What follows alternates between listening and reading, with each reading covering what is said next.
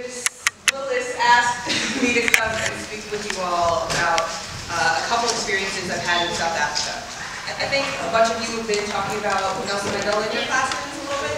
You've been like talking about Nelson Mandela in your class. Okay, I'm going to remember your hands because I'm going to ask you just to give me some questions, some little tidbits. So I went to East and my sisters all I hated. Okay, thank you. Love for the sister of the brother. I appreciate it. So I feel like trying to give you a history of South Africa or Nelson Mandela would be kind of boring. So I'm just going to basically take you on a journey down my memory lane and show you some pictures and why I took them and what I thought about them. I went to South Africa in August and it was awesome. It's winter there in August, so it was very cold. Don't let the phrase Africa hot fool me. It gets cold in South Africa, really cold. Like here in the fall. So we're all bundled up. It's pretty easy to remember where South Africa is because it's the southernmost country on Africa. The Dutch Europeans came and colonized the country, meaning like took over the land, took over the resources, and placed the people who were indigenous to that land below them on a social scale. There was a dot in the middle of South Africa. That's a great question. There's two dots actually. The bigger one is Swaziland, and the smaller one is Lesotho. Those are completely different countries that are inside of South Africa. Yeah, it is interesting. What was apartheid? What was that? This thing? Yes. It was a segregation between white people and black people. White people and black people. Also, there's a very large amount of Indian people in South Africa. It's the largest Indian population outside of India. They were brought there as servants. You know how Africans were brought to this country as slaves. Indians were brought to South Africa to build up that country. So it was between blacks, whites, Indians, and then there's also this other category of race in South Africa called colored. Does anybody know what that is? So colored, in this country we have black, we have white, we have Asian, we have Hispanic, right? Those are the races that we go to. In South Africa, they made up a whole other system of race, because really all of these categories are made up in the first place. But one that they made up was colored, which is any mixture at all. So in South Africa, I would be colored. I have a feeling you would be colored. My sister would be colored, my other sister would be colored. I feel like anybody, basically on a spectrum, anywhere between African and white, European descent, would be colored. So almost everyone in this room actually would be. So yes, that's what apartheid was. It was the separation between all those races. But it was a very violent separation. So it involved killing a lot of people and taking a lot of land. In this country, that also happened in South Africa, but the people were indigenous African people. So we're here, we say like black people or Hispanic people are minorities because the majority of the people are Europeans. In South Africa, Africans have always been the majority. And so it's a little bit different from Jim Crow here because it's a very small minority of white people, people of European descent, Afrikaners, or Boers, Boer trekkers. Very small amount of people who are ruling a huge amount of people who are not like them. So it's a little bit more uneven, a little bit even more disturbing than the United States. This is the Boer Trekker Monument. It's a monument to those people who came and like killed entire tribes of people to get land. So this monument still stands and people still go to see it. What's the name of the monument? The Boer Trekker Monument. The Boer Trekkers, or like the Dutch who colonized South Africa and became known as Afrikaners, were Dutch, and Dutch is very close to German, which we'll talk about. This is from the Union Building. It's like the White House of South Africa. So these pictures are all taken in Pretoria, which is the capital, like the Washington, D.C. of South Africa. And this place right here is where Nelson Mandela got inaugurated. in 1994. So, what year were you guys born? 2001. 2001? Yeah, I know. Okay. So I know it seems like ages ago, but 1990 is very much in my life. This photo is from Robben Island. So what is Robben Island? Yes. The place where Mandela was stored. Yes, that's exactly that's a very intense way of saying it. Yeah, that's the way this person was kept away from society for over 20 years. He was in prison for 27 years, and the majority of the time was on Robben Island. So when I'm showing you the map of South Africa, there's a city that's on this side, Cape Town. Robben Island is a tiny little island, just like you can see it from Cape Town. And it's like Alcatraz. It's a prison, it's just an entire island that was a prison. Now, it's a museum. It's a what? It's a museum. Yeah. So this picture is of our tour guide when we went to this prison. And it was really weird because this man was a political prisoner at Robben Island himself with Nelson Mandela. And so what he does now is gives tours. And yes. Why was he in prison? Why was he in prison? So during Apartheid, Nelson Mandela, what did he do? Why is Nelson Mandela famous? Let's get blue all the way in the back. Okay. Speak up. As I've heard it, the main thing he did was put an end to a lot of like really bad segregation. So like the mixed versus all white Canadian. Yep. Yeah, so he was instrumental in dismantling apartheid. Who else? who had something else? What about Nelson Mandela? Yes. Well, during Apartheid, he did a passport to go anywhere in South Africa, and he burned his passport, and he also like dismissed militias and then like built bombs. And, all right, you're getting to the Mandela I want to talk about. Yes. So, I know because Nelson Mandela, rest in peace, just passed away. There are a lot of memorials to him right now that are talking about his nonviolence and the way he brought peace to the Republic of South Africa. But back in the day, back in the 60s and the 50s, before he went into prison, the reason he went to prison is exactly that. He was vigilant about the fact that I am the majority of this country. I am indigenous to this land. I am an African person, and I cannot vote. I cannot make a decent living.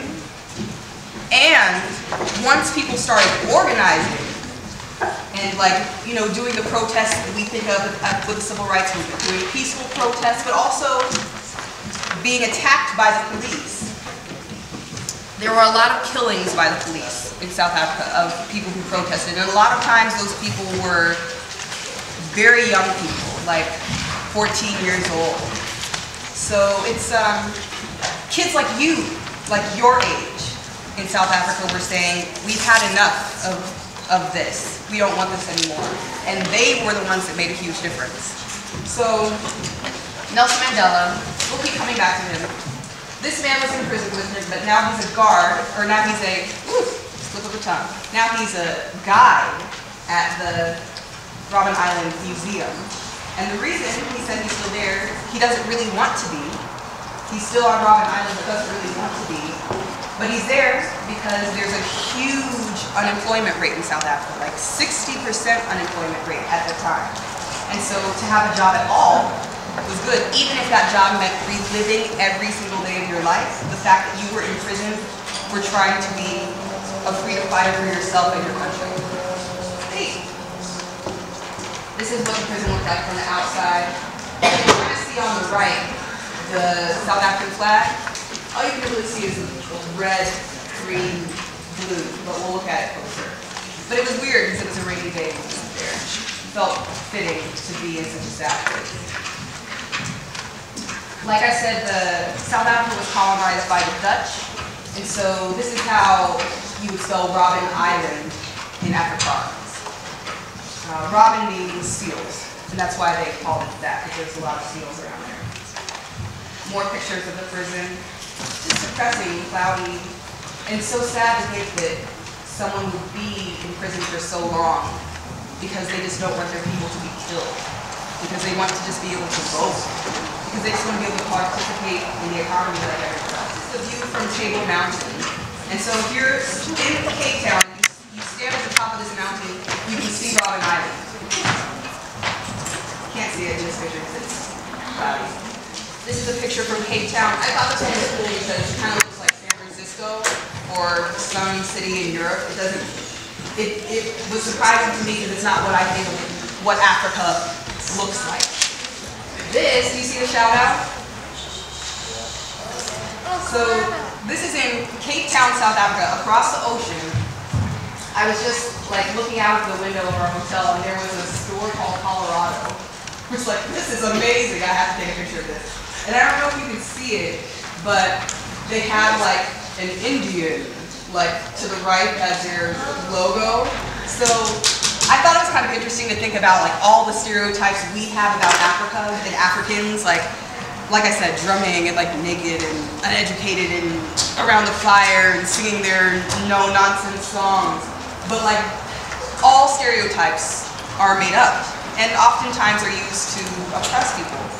So the stereotype they have in South Africa about Colorado, about where we are right now, is Indians, like with feathers, and that's our legacy. Well, I mean, it's interesting because that's part of our mythology. Like the Wild Wild West is about killing Indians, right? It's about like going out to the frontier just the way people did in South Africa. So they have a similar like story they tell themselves. So this is the Pretoria skyline. There are cities in Africa. This is also in Pretoria. Hello, everybody. And just outside the city. So there are cities in South Africa, but a lot of people want to go to Africa to have an authentic experience. And authentic experiences have to involve like lions and like the outback and all of that. Yeah, exactly. It's like safari. You've got to do that. So you got pretty close. They're kind of scary because they can just come out and charge you. They're like really deadly. They will crush you. Like you really will. Hippos kill more people than sharks. Hippos kill more people than sharks. Thank you. Does anybody know the nickname of South Africa? What? Rainbow Nation? The Rainbow Nation, yes! Thank you very much. The what? The Rainbow Nation. So that's supposed to embody like all of the different colors of people coming together in harmony. And I think that's kind of cheesy, but it is what they tell themselves about themselves. What year was Nelson Mandela released from prison?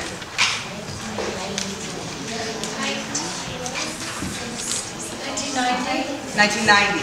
So, 1990 he was released from prison. What year was he elected president? 1994. So, 1994, what are we going to be in? 2014 next year? So I know you got your ill math skills. How many years ago was 1994? 20. All right, that's right. 20 years ago, most of the people in South Africa, all of the black people, all of the colored mixed people, all the Indian people, none of those people could vote. And the people who protested were put in prison for decades at a time and killed. So that's huge. That was an enormous deal for the country. And it wasn't a popular thing to support South Africa. Like, for instance, our country, the United States of America, was instrumental in helping apartheid continue for much, much longer than it needed to. And it was a huge deal to stand up and say that you didn't think apartheid was a good thing. Now, when you read all the obituaries and everything, it seems like apartheid was always going to end. But at the time, that was not a given. So people like Nelson Mandela really were helpful in making that happen. So even 20 years after freedom and democracy, there's still people who are living in extreme poverty. This little boy, how old do you think he is there? 8. 5 or 6? Yeah. So this was 10 years ago. So imagine what he looks like now. I actually probably pull up a picture. enough, got an email from someone this morning who I went to South Africa with, and I really fell in love with this little boy while I was there. It was just him and his mom. His mom was an activist. She would do things for like poor women in their community and a lot of things for youth. And she was just diagnosed with cancer like yesterday. And so someone literally just yesterday emailed me about this little boy's mom. It was so weird because I was coming to talk to you guys. But the reason this woman has cancer, this is a picture from Wentworth. So you see this wall here, say no to drugs, say no to child abuse, a really cool mural that was done in the community. What's behind the fence? You see it off to the right? What is that? The factory. Yeah. So when factories like make whatever they're making, what do they produce? Like what do they make? Pollution. Pollution. Right. And so you can even see it on the wall. You see it's like rusted down the wall, like the concrete wall. That's how much pollution is in there. So this community has a huge rate of asthma among children, of cancer. So this woman has been living within a mile of this oil refinery her entire life. So sadly, it's almost, you know, by having to be a colored person, and still to this day, we say it's a rainbow nation in South Africa, but there's still segregation, and there's still a lot of people who can only be in areas where they've been restricted to since apartheid. This woman lives in a colored township, and she's basically had no choice but to get cancer just by living there. So that was a little deep to me, because like I said, it was very nice to meet these people and work with them and see all the inspiring work they're doing. So this is Nelson Mandela's house in Soweto. So, do you know what is Soweto or Soweto? Yes. Country. No. It's not a country. What is Soweto? Wait, what did you say? Soweto. Do you know what that is? S-O-W-E-T-O. Soweto is kind of like the Harlem of South Africa. It's where in 1976, so this is while Nelson Mandela is in prison. While Nelson Mandela is in prison, there's still people on the outside. When Leah asked me to come talk about Nelson Mandela, I was kind of like, I don't want to talk about Nelson Mandela because sometimes we can invest so much in one person, like Nelson Mandela changed South Africa, but really, it was a movement of people. Like, imagine everyone in this room strategizing. That's what it was like. It wasn't just one person who led. I mean, definitely led, but it wasn't the only one. But this is his house in Soweto, where in 1976, again, there was a riot. And kids your age, like literally your age, decided that they did not want to learn in Afrikaans, which is the language, what they saw as the language of the oppressor, the language of the colonizer, the language of the Afrikaners, the Dutch, who took over the country. Interestingly, I've always thought it was interesting that English was still okay, because Afrikaans is only spoken in South Africa. English is spoken worldwide, so people were more welcoming of speaking English, even though that is also a foreign tongue in South Africa. So these students rose up because Afrikaans, all of their school was in Afrikaans. So their math classes, their science classes, social studies, everything they had to learn in this language that was used to oppress them. This language that only appeared when these people came from Europe and colonized this country. That's where this language came from. So it was a very heated thing. So these students rose up and said, we don't want to take this anymore. And they protested in the streets. And the police came in and shot down the crowd. Shot down this crowd of people your age. Not some guy who's crazy just by himself. The state, the government shot down those people, because that's how badly they wanted to keep apartheid going. So Soweto was always a cultural center. That's where the music came from. It's a township, but it's a very rich township. It's like Brooklyn or something. It's like just it's a cultural capital. And so Nelson Mandela lived there before he went into prison, and and the country, the township stayed very lively and rose up. That was a huge deal in 1976 when all those kids died. But his house is there. Also very, like, it's a brick house, but it's not, this is just a regular person's house. He didn't have like a big fancy house. This is his original home that he did not return to. This also became a museum. But it's not like this person was born rich. In fact, quite the opposite. He was born just a very regular, common person in South Africa and decided that he wasn't willing to take it anymore and he wanted people to help him and work with him. These are some of his shoes. I just thought it was kind of cool thinking about walking in someone's shoes, especially someone so influential. And this is in his backyard. This is just some corn growing. And I thought it was a nice metaphor for especially now that Nelson Mandela has passed away, he planted a lot of seeds by helping to organize people, but if we really want to see things continue to grow, if we see other injustice in the world, that's our job now. We can't depend on one person to do that. So that's what I thought of as the corn. And then back to the beginning, standing at the feet of, of Nelson Mandela, who was a giant, but not the only person there. Not the only person who was affected by apartheid, and not the only one who fought it.